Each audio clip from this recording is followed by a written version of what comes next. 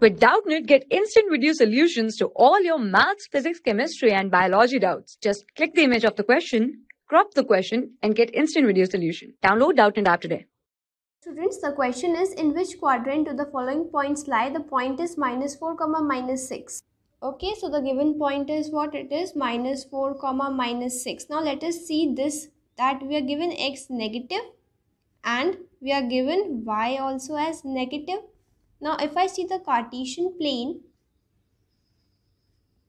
okay, so here this is the x-axis positive and this is the positive y-axis, this is the negative x-axis and this is the negative y-axis. Okay, so what we can say is we are having 4 quadrants here. This is the first quadrant, this is the second quadrant, this is known as the third quadrant, and this is known as the fourth quadrant. In first quadrant, x is also positive and y is also positive, and in the second quadrant we are having x as negative and y as positive, and in the third quadrant we are having both negative. Okay, so x also negative and y also negative, and in the fourth quadrant we are having x positive. Okay, so x is what?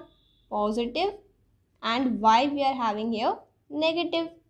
Now if we see, we are given what? We are given negative comma negative, and we can see negative comma negative, this lies in which quadrant? It lies in the third quadrant. So the given point, that is -4, -6, will lie in which quadrant?